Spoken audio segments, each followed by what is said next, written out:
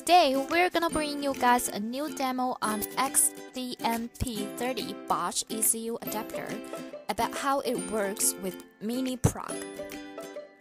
Step 1. First, remove miniprog heads.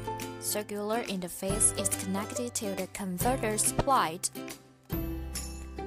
The other side of miniprog is connected to XDMP30 BOSH ECU adapter.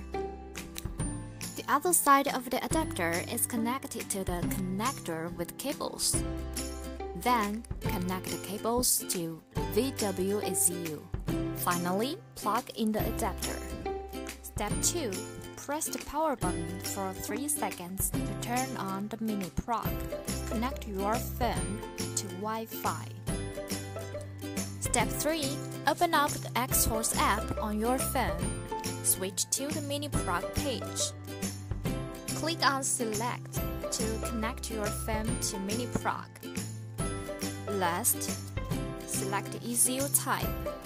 View the diagram. Read ECU data. Thank you for watching.